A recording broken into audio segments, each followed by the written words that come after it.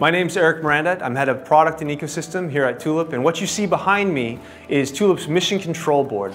Now, this is the world's first real-time view into the global industrial base. So what you see here is any event or any active station that's running a Tulip application right now, you can see in real time on this dashboard. So every one of these yellow dots is a machine outputting a state change or finishing a job or a record being uploaded or a sensor outputting a value that's being registered by our cloud backend. All of these blue dots, these are workers in front of using an application in real time. So they've got Tulip in front of them doing something. You know, they're getting information from it. They're sending information back into the Tulip platform via an application. And all of those you can see are these little blue dots behind me.